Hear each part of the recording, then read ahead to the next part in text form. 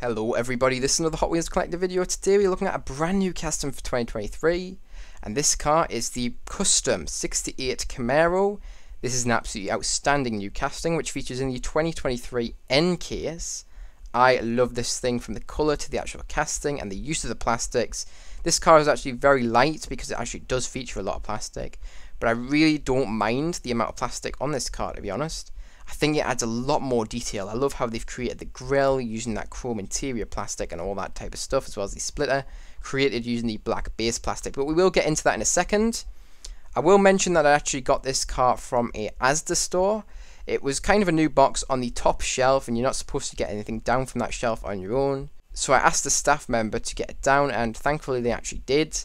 And lo and behold, this thing was in there. There was no Blide, but luckily I did find that at a Smith's literally the day after. I've got a ton of stuff to get through. I mean, it's not a bad thing, to be honest. I'm really excited to get through all of it. And yeah, the only thing that kind of sucks about Asda is for some reason they charge £2.40 for long cards, whilst they only charge £1.90 for the short cards. Obviously somebody at Asda must think that they are different cars. They must think that looking at it, these short cards are, I don't know, less valuable for some reason, or maybe for some reason the long card boxes cost them more to get in store. Who knows the reasoning behind that? But anyways, let me give you some facts about the real life car before we actually get into the showcase of the Hot Wheels model. So in real life, this car has a 6.5 litre naturally aspirated V8, producing 375 brake horsepower and 415 pound-feet of torque.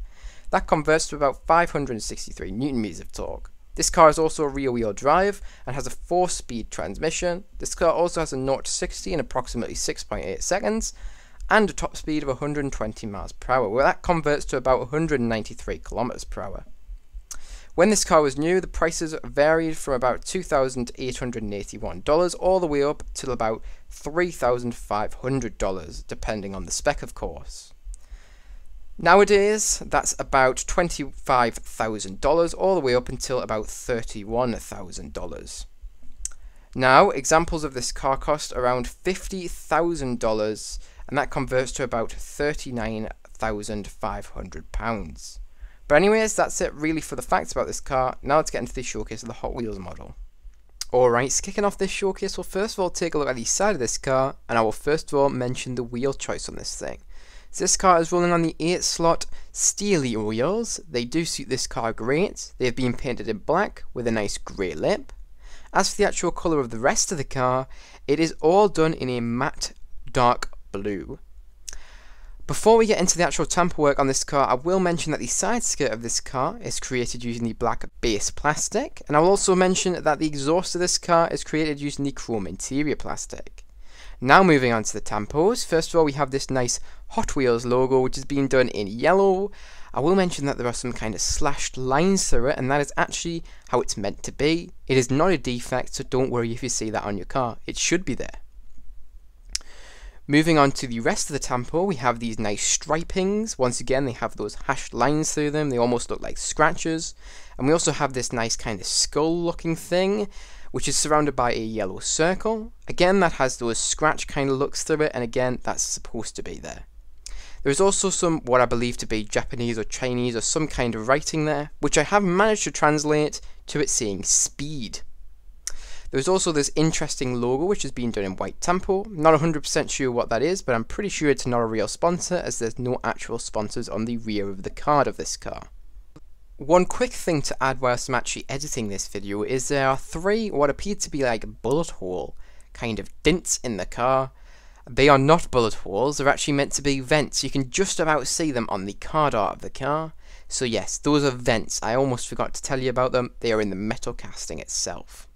And the final piece of tampo on this car is this interesting little thing here. I don't know what it says, it's very difficult to see, but I believe it says something like this: screening and then a word, HW. I'm not sure what that word after it is. I can't even see what it says on the card art. It is that small. Somebody can probably help me out here, but I'm not 100% sure anybody can, to be honest, because it is so small. But maybe there are a certain few of these actual cars which actually have readable writing there.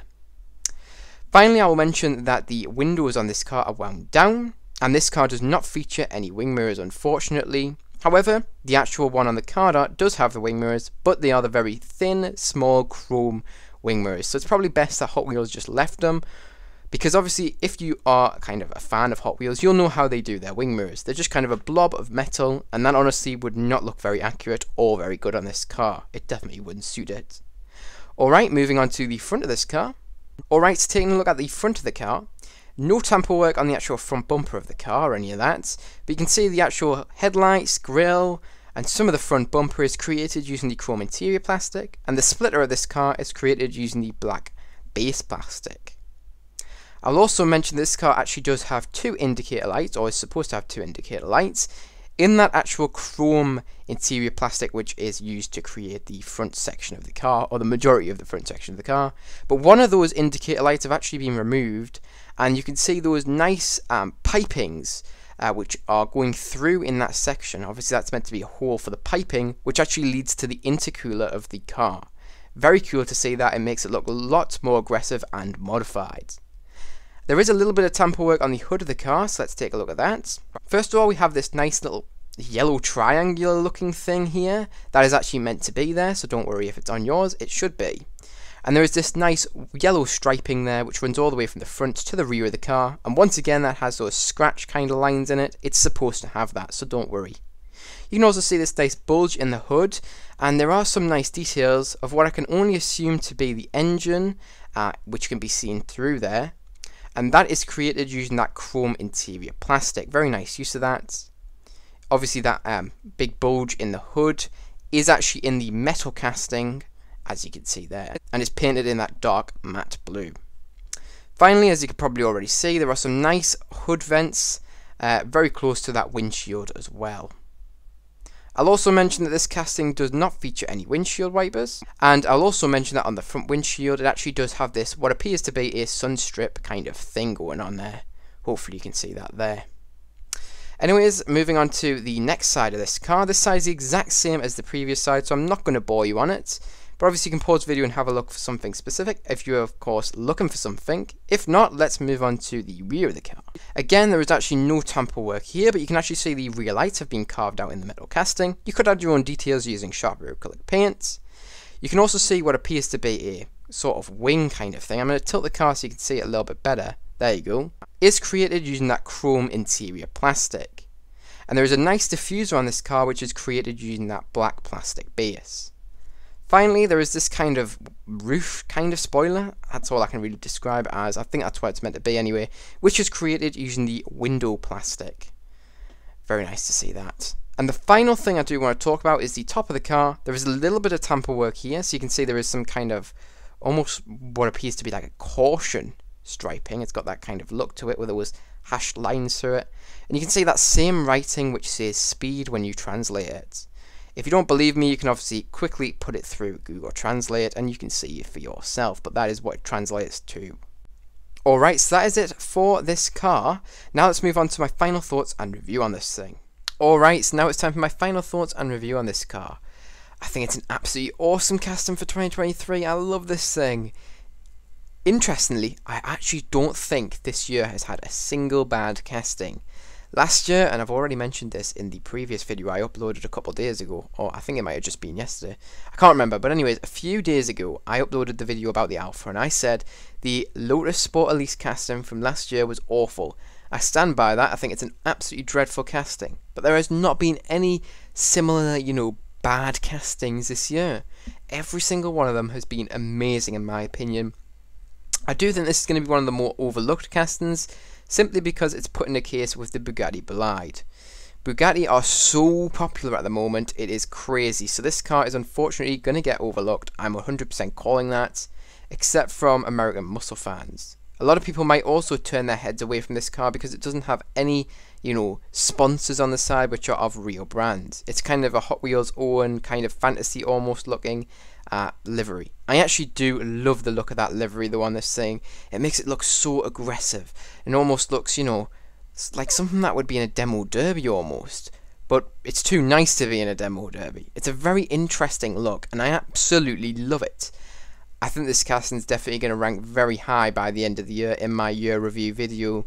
I honestly do. I love this thing. The colour, the tamper work and the casting is superb. I am so excited to see what happens with this car next.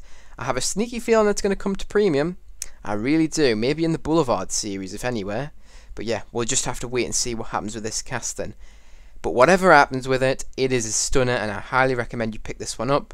But try and get this debut casting one, because this is just a beautiful looking one. I really don't think there will be a better one in the future. I really can't see it getting any better than this. Colour choice is perfect, and that livery, as I've said, it's just perfect. I'm kind of saying the same things over and over, but I do want to repeat that point. This car is absolutely just gorgeous to look at. Absolutely awesome. I'm so happy I picked this thing up. It's better than I expected. Another one where I actually was not expecting a whole lot from it, and it delivered a lot more than I wanted. Wow, is this thing beautiful. Alright, so now it's time for my final score out of 10. When I move this car out of 10, it's going to be receiving an absolutely solid 10 out of 10.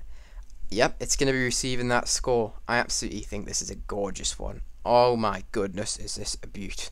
I can't get over how nice this thing is. But anyways, that is it for this video. So, if you guys did enjoy, make sure to like. If you're new to the channel, subscribe. Remember, you can also press that notification bell so you're not missing any new uploads. Remember, you can also share this video with any friends, family, and any groups who may be interested in this video. Remember, don't feel pressured to if you don't feel like you have anybody who may be interested. You watching this video all the way to the end means so much to me, and I really do thank you for making it all the way up until this point. But anyways, that's it for this video, so I hope you guys enjoyed, and I hope to see you guys in the next one. Bye bye everyone.